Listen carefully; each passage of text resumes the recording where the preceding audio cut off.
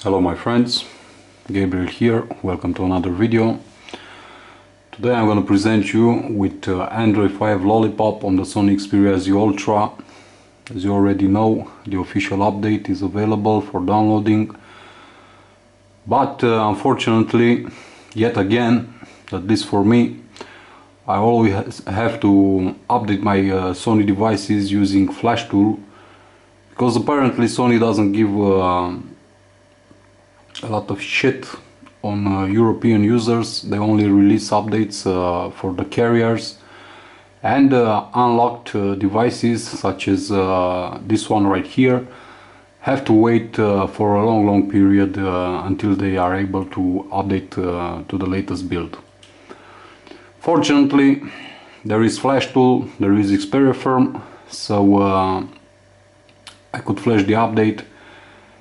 And if you are subscribed to my channel, you already seen the screen recorder first impressions with Android 5 Lollipop on the Sony Xperia Z Ultra a couple of days ago. Right now I'm gonna detail a bit in this video all the new things, the good things and the bad things that came with this update. So let's start with the first things. Let's go to the lock screen. As you can see, right now we have three shortcuts right here. We can make a direct phone call right from the lock screen. We can open the camera, and we can also unlock the device. In terms of interface, if you're already familiar with Android 5 on other devices, the story is pretty much the same on the Sony Z Ultra. Couple of things have changed in terms of the interface. The notification tray looks a bit different. Now we have the capability to add multiple accounts, multiple users. We can also edit the shortcuts in the status bar in the notification tray by long pressing and dragging them. And of course we can always go straight to the settings if you want. Let's go to About Phone. As you can see, Android 5.0.2 Lollipop, and this is build 242 for the Sony Xperia Z Ultra. As you can see, mine is the international LTE 4G model, the C6833. So what are the novelties for the Sony Xperia Z Ultra? Let's start with something that I noticed in accessibility. And this is that now we have the possibility to use color inversion and also color correction.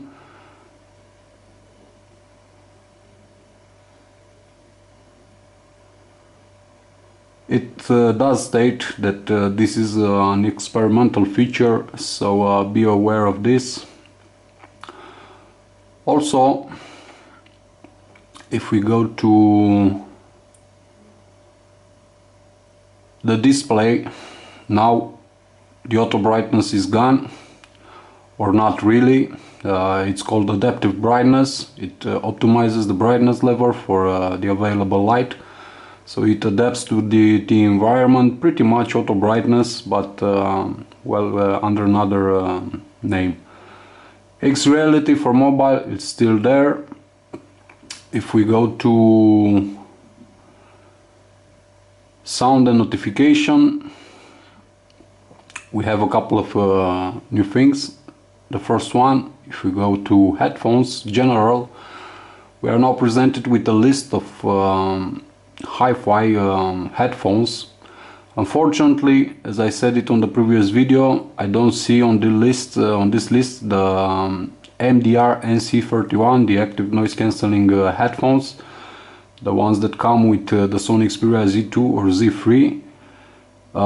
I haven't tested them out with the Sony Z Ultra after the update, but as you can see, now we have enabled the hi-fi capabilities for the Sony Z Ultra also. Another thing that a lot of users noticed and started complaining on the forums, it's still in audio settings. If we go, we no longer have X Loud and Clear Face. As you can see, they are gone, but you need to know one thing: xCloud is now directly integrated in Clear Audio Plus. So if you enable Clear Audio Plus, xCloud is still there, it's present, and after the update I haven't noticed any decrease in the volume of the sound coming from the loudspeaker. So keep in mind, they don't show up in the settings, but they are still present, they are still integrated in this update. Some other things that I have seen so far, as you can see, the icons and the menu looks a bit flatter. The icons are a bit different, not very much from the previous build, but still it's a nice improvement. Some other things, camera quality. I have to say I tested it a bit. Pictures, at least on the Sony Z Ultra, which we already know, it's not the best device for taking pictures, but pictures tend to look a bit better, if you ask me. Some improvements in terms of image quality, lesser noise, better color reproduction, but this is from what I've noticed. It may be different for you. Everything is pretty much the same. Same things are present in the camera app, so nothing really changed. Only some minor improvements in terms of image quality. Also, although I'm running right now Nova Launcher because I don't like Sony's UI, I don't like any OM's UI, TouchWiz, Sense and so on. I'm using Nova Launcher, but the device feels and runs very smooth, very snappy. It's opening apps very fast. It loads them very fast, and I haven't encountered any issues, any hiccups in this regards. Even YouTube, which is a pretty dreadful app if you ask me, tends to load a bit faster than it was on KitKat 4.4.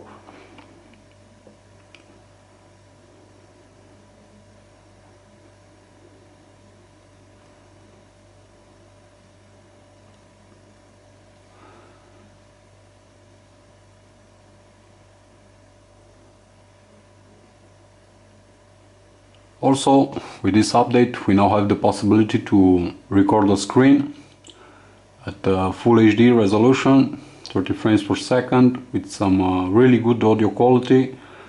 So now in the power menu we have this option also, which before was not here.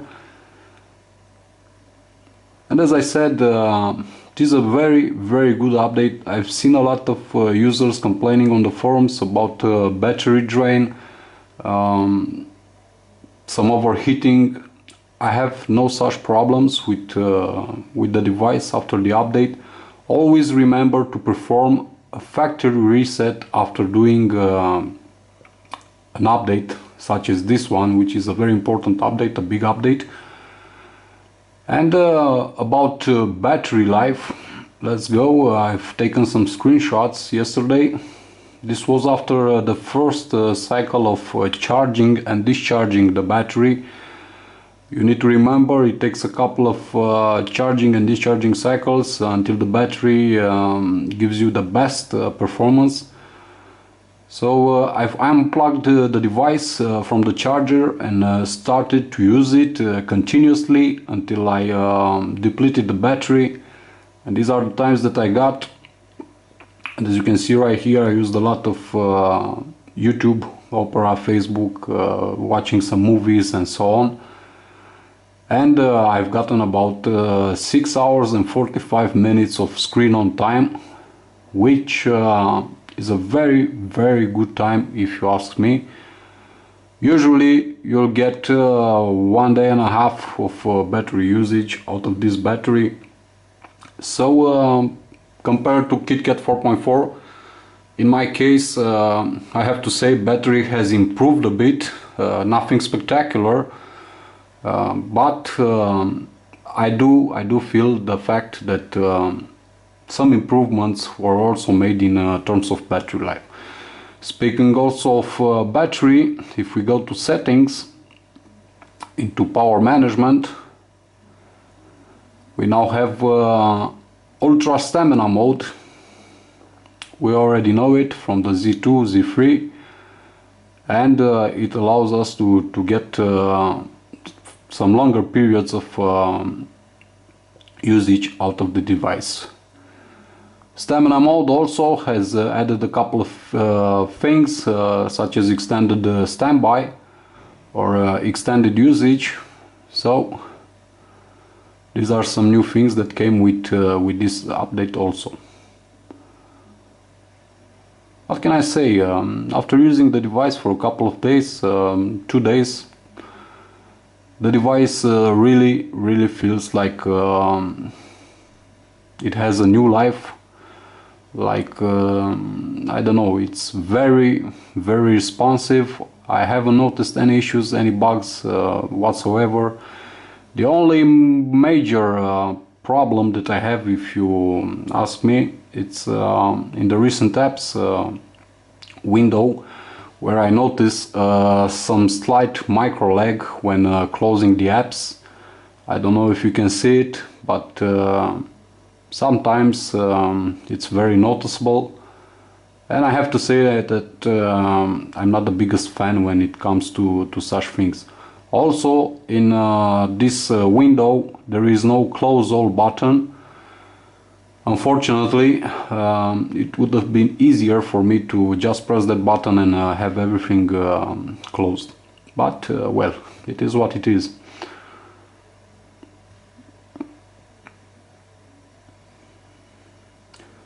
Speaking of performance, I've also taken some benchmarks with the Sony Z Ultra, and these are the results that I gotten. 41,659 points in Antutu, and this, keep in mind, the Galaxy S5, which I previously owned, running on Android 5 Lollipop with a better CPU, the Snapdragon 801, was giving me about 44,000 points in this benchmark. So for the Sony Z Ultra, giving close to what the S5 was giving me, it's a very important step. And actually this translates also in real life in a very good, very solid performance coming from the Sony Z Ultra after this update. Not that I had big complaints previously to this update, but it's really nice to see that Sony it's doing its best in optimizing these updates and trying to give the customers, the consumers, their fan base, the best experience that they could get. As I said, so far so good. I'm very happy. I haven't noticed any problems. I actually have no issues with this device, and I'm pretty happy with what the update brought to the table.